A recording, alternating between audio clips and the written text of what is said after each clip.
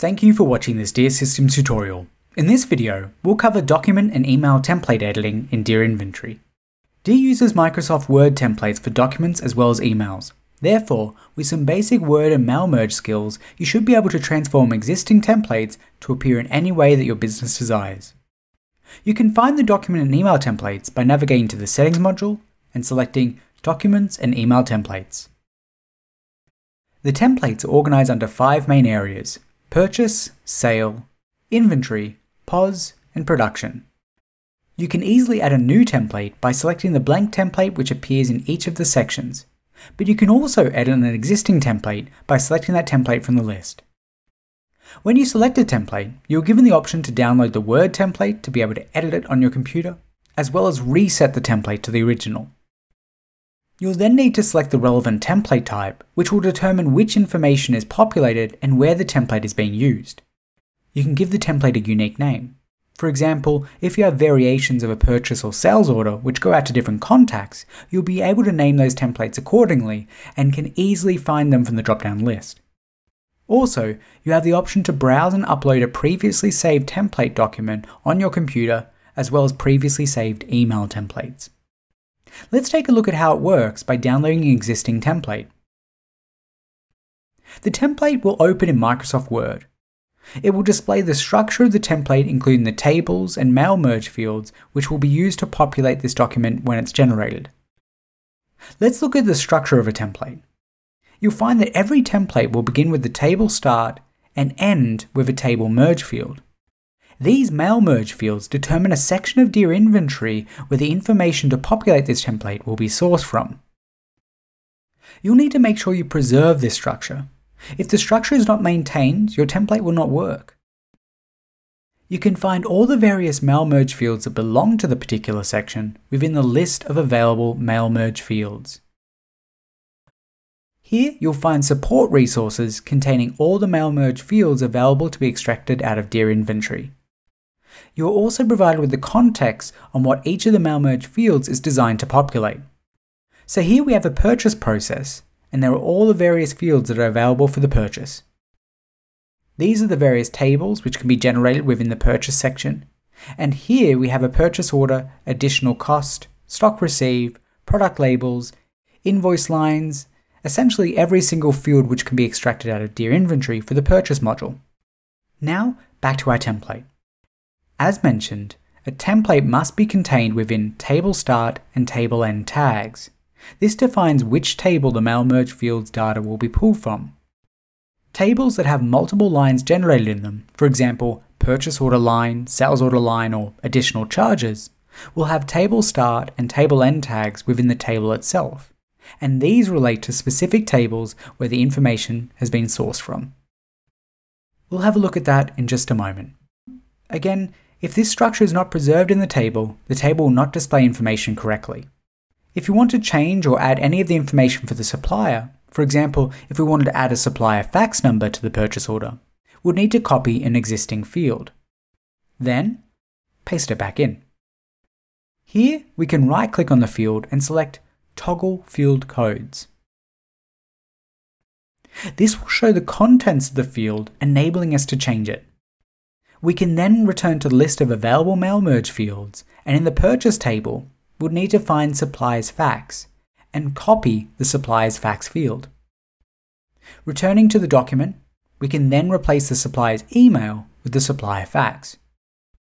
Then, right-click and update the field. This will update the contents of the field and reflect the changes in the field name. We have another option for displaying mail merge fields for Windows users. You can press Alt F9, which will display all mail merge fields available in the document. For Mac users, these buttons are Option F9. Let's also take a look at how changes can be made within the table. By pressing Alt F9, we can reveal all the mail merge fields. Then, to make a change within the table, for example, we want to get rid of a particular column, we then select the column and delete it. To reflect that change in the mail merge field, we'll then press Alt F9 again, right-click on the field, and update it. This will then process our changes and the column will be deleted. Note that when deleting a column or making any changes to tables, make sure that you always press Alt F9 before making any changes.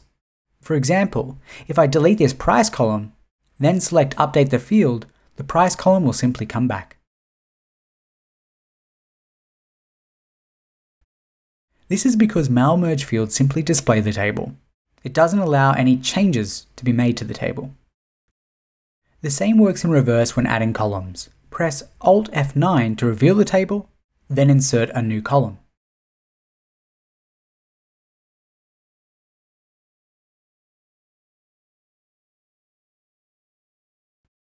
For example, if I want to populate the supplier's item name, then I need to copy an existing field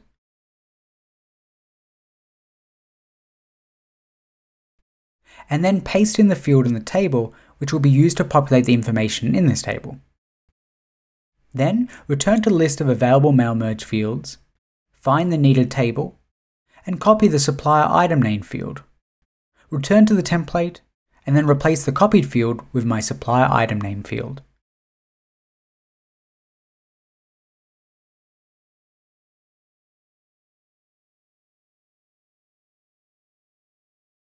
Press Alt F9 to hide the field, and then update it. To insert your company logo into the template, you can either use the Word Insert Pictures function, or you can simply copy and paste the image into the template. Once you've inserted the image, you can change the position and size as you need. When you finish editing the template, you'll need to save it and return to the Document and Email Templates area. Select the template you wish to replace, name it, then browse your computer for your template. Insert it, and save. This template will now be ready to use in the relevant module. You can configure who receives a purchase, sale, or inventory email by default. Select the document to configure email recipients, then under Configure Email Recipients, you'll see several options. These specify who this document will be sent to by default. Note that you can always email the document to different recipients manually when emailing the document.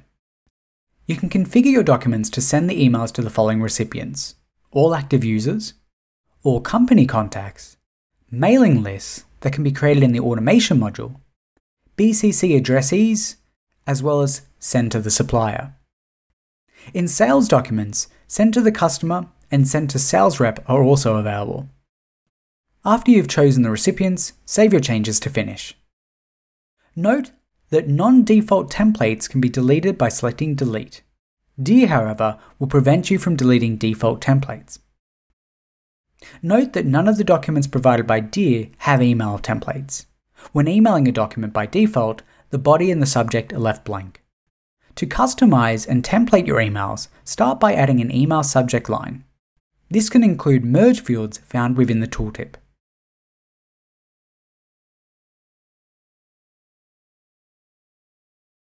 Then, you're able to upload a simple Word document containing the text for the body of the email.